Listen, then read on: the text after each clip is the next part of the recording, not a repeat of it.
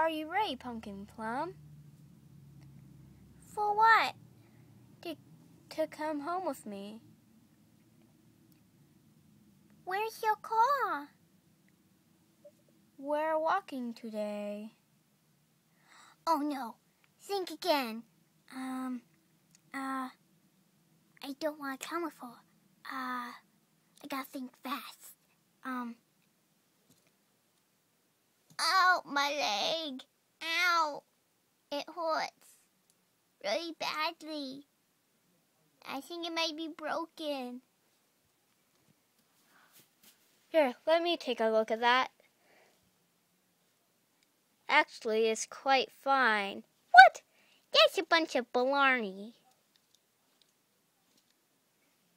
He just doesn't want to come with any of us. But why? May I ask why? Well, 3 words.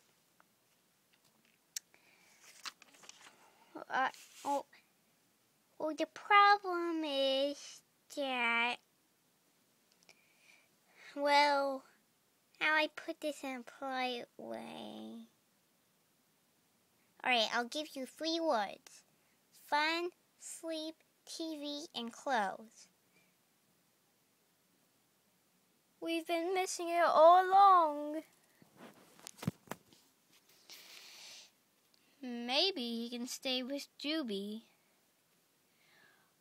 Are you out of your mind? Juby will kill him.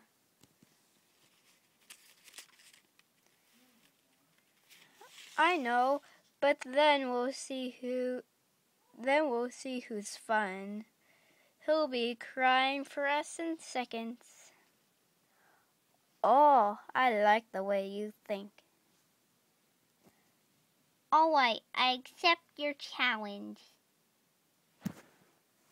An hour later,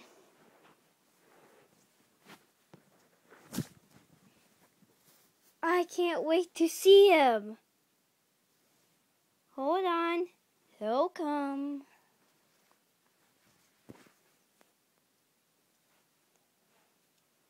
Hello.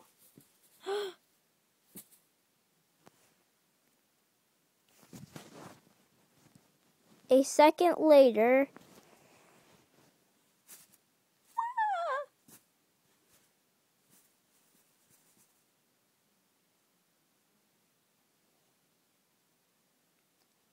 let's have some fun. Yeah.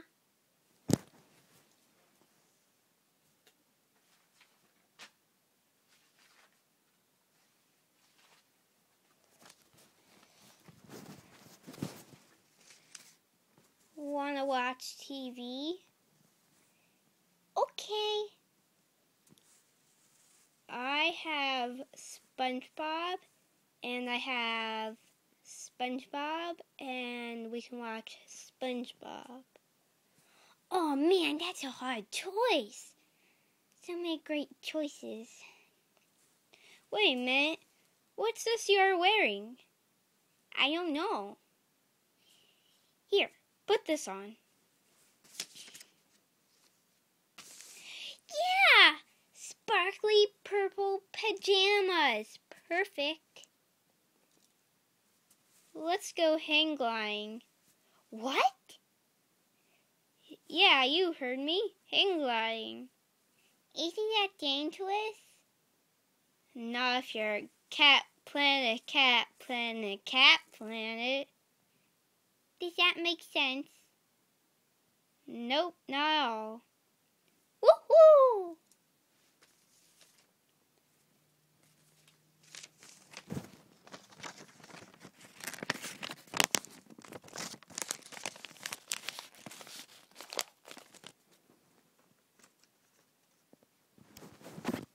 Whee! That was fun. I know, right? Let's go to bed. Alright, but Aren't you forgetting something? What? Bedtime